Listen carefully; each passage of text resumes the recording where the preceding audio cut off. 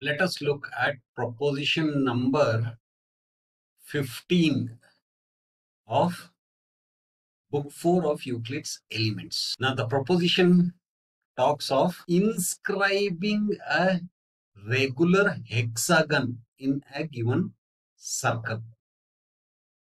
Okay, so let's see how we can inscribe a hexagon. Take a point anywhere on the circle and draw a diameter. First we find the center. We know how to find it. Joining this, draw a line. Take the intersection on the other side. Join A and D so that we can get rid of this line. This is the fun part. Take D as the center and DG as the radius and draw a circle. Now these two intersect at these 2 points. So mark those 2 points. Now once we have these 2 points, we don't require this circle as such, but for proof purposes we will require it. So let's leave it there. Now join GC and extend it so that it intersects the circle on the other side. Okay, similarly E and G. Take the intersections F and B. Now let's get rid of these 2 lines. We have to prove that if we join all these points, we will get a regular hexagon. So let's take it one by one. Let's first prove all these angles are equal to. What we will do is let's join these points. Now let's look at this triangle EDG.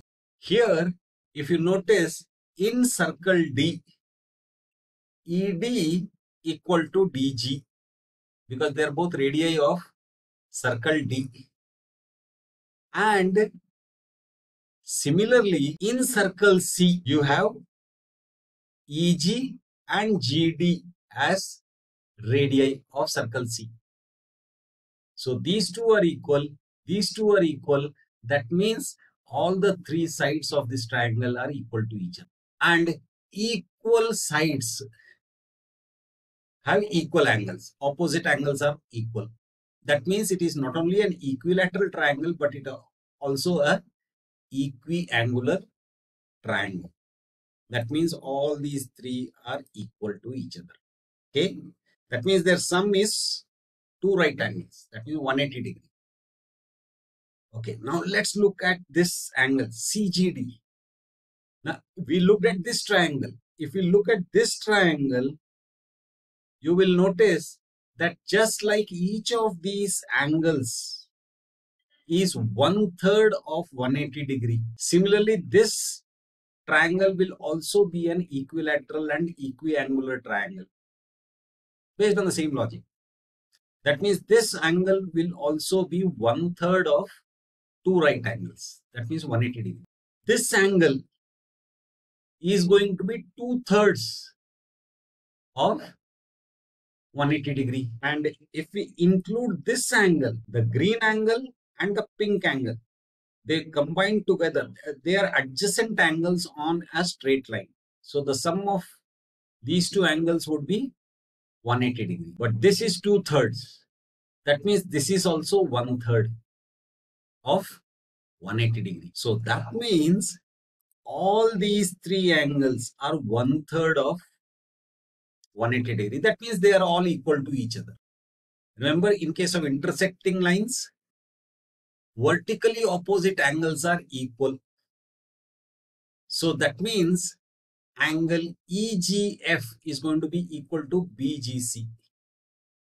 Similarly, angle AGB is going to be equal to EGD, and similarly this will be equal to this. That means what? All these angles are equal to each other. All are 1/3 of 180 degree. Again, based on one of our previous propositions, we know that equal angles stand on equal circular segments. Yes, since all these angles are equal to each other, that means each of these circular segments AB, BC, CD, DE, EF and FA, each of these circular segments are equal to each other. Again, based on another proposition, we know that equal circular segments are cut by equal line segments. In a circle, if you have multiple line segments cutting the circle, if they cut equal circumferences, that means they are equal to each other.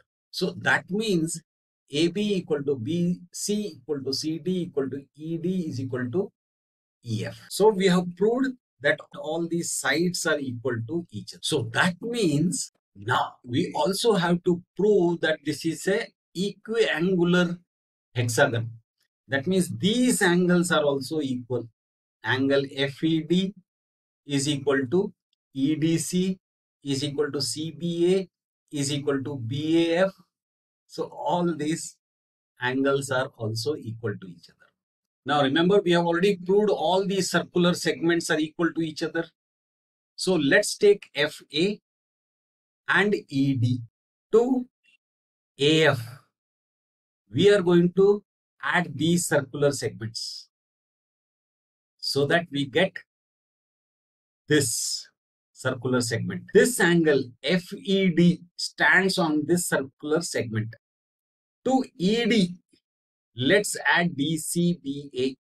So there also we added 3 circular segments. Here also we are adding 3 circular segments and they are all equal to each other. So that means this circular segment is equal to this circular segment. This angle EFA angle stands on this circular segment. And these 2 circular segments, that is the previous one and this one, they both are equal. That means angle FED is equal to AF. Similarly, we can go around and prove that each of these angles are equal to each other. So we have proved that this is a hexagon which we have inscribed in a given circle, which is not only equilateral but also equiangular. So that was proposition number 15 of book 4 of Euclid's Elements. Again, let me remind you, there is a link to a PDF book which describes all these propositions in detail. Please feel free to download it, refer to it, and if you think somebody else can benefit from it, please do share it. That's it for now.